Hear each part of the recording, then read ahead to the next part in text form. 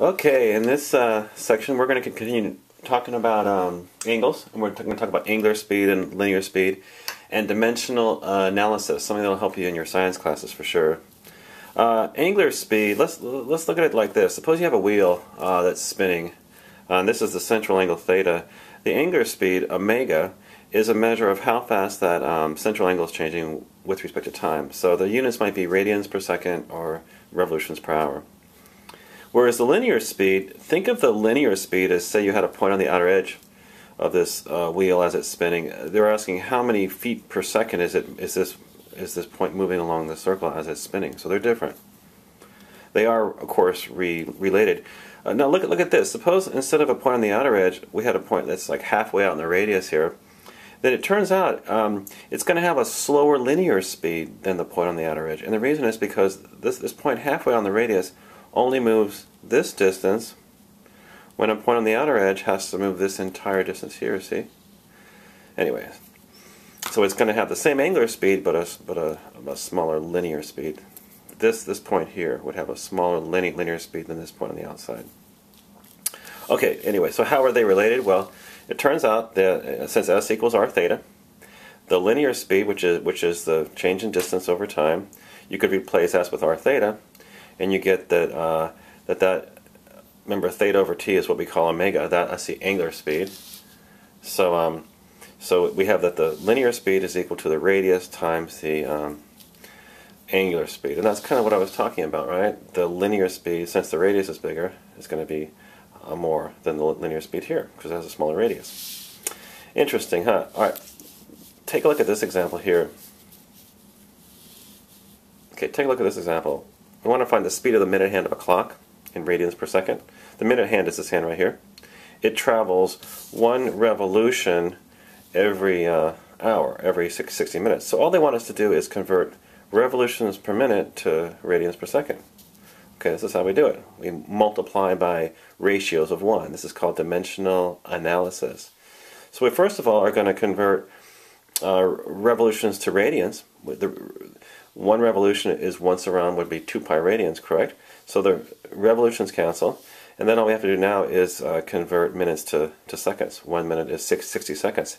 The units cancel, and you have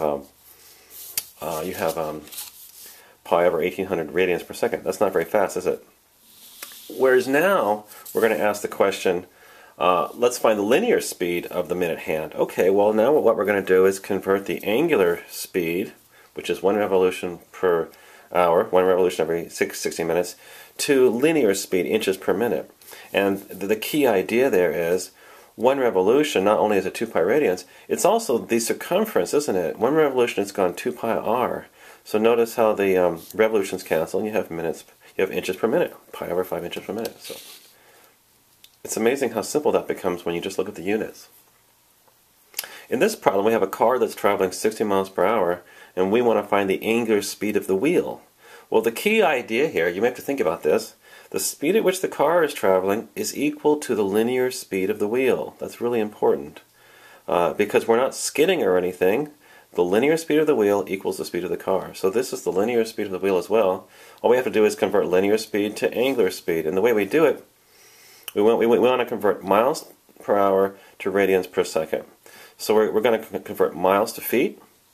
Then we're going to convert feet to inches. And the key step, remember, we're going to convert inches to radians. This is how you do it. You have the circumference. You want to cancel the inches. You've gone the circumference when you've gone 2 pi radians. Okay? So there's the key. Now all we have to do is convert, let's see, hours to minutes and minutes to seconds. Your final answer, 1.4 times 10 to the 9th radians per second. Kind of nice. Let's do another one. This one, we have this winch that's moving. It rotates 2 revolutions every 8 seconds. Okay, that's the angular speed, right? 2 revolutions every 8 seconds is the angular speed. It's a 12-inch radius winch, and the question is how fast is this object being pulled up? And we want that in inches per second. The key observation here is that the linear speed of the outer edge of the winch is equal to the speed at which the object is being pulled up. And the reason is because it's not sliding or anything. It's not skipping. Alright, so all we have to do then is convert the angular speed of the winch to the linear speed of the winch, and that'll equal the speed at which the object is rising. The way you do that, of course, is you want to convert revolutions to inches. One revolution, you've gone the circumference. The units cancel, and you have 6 pi inches per second. Okay, let's keep on going. Alright, suppose the question here is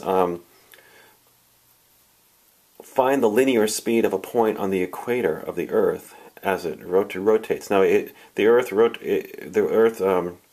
rotates 1 revolution per day. Okay, so that's the angular speed, isn't it? And they want us to find the linear speed of a point on the equator. That's important, by the way, because as we said earlier, the linear speed of a point on the equator is going to be much more than the linear speed of a point in the north or south, isn't it? Alright, so all I have to do is convert revolutions per day to miles per hour, and this is how you do it. The key step is, how do you convert revolutions to mile? 1 revolution, you've gone the circumference, so then all you have to do is convert days to hours, and you got it. 333 pi miles per hour. Okay, let's do this next one. This is kind of hard, I think. We're talking about a bicycle wheel. This is the pedal sprocket here, and this is the wheel sprocket here. And we're given that the cyclist is pedaling at 60 RPMs. That's 60 revolutions per minute. So we're given the angular speed of the pedal sprocket. It turns out the key observation here is the linear speed of the pedal sprocket equals the linear speed of the wheel sprocket. You may have to think about that a little bit, but that's the key step. The linear speed of the pedal sprocket equals the linear speed of the wheel sprocket. Reason? Because the chain doesn't slip, right? The chain is fixed, so the linear speeds are equal. It turns out the angular speeds are different, though. So this is how we're going to do it. We're going to, first of all, convert the angular speed of the pedal sprocket to the linear speed of the pedal sprocket, and note that equals the linear speed of the wheel sprocket. Then all we have to do is convert the linear speed of the wheel sprocket to the angular speed of the wheel sprocket. So it's kind of involved. How do we do that? Well, 60 revolutions per minute is what you're pedaling at. If you convert that to linear speed, the key step is you've gone 1 revolution every 2 pi times 6 inches. So the revolutions cancel, and you have 720 pi inches per minute. Now remember, that's equal to the linear speed of the wheel sprocket. How do you find the angular speed of the wheel sprocket? Again, the key step is 1 revolution. You've gone.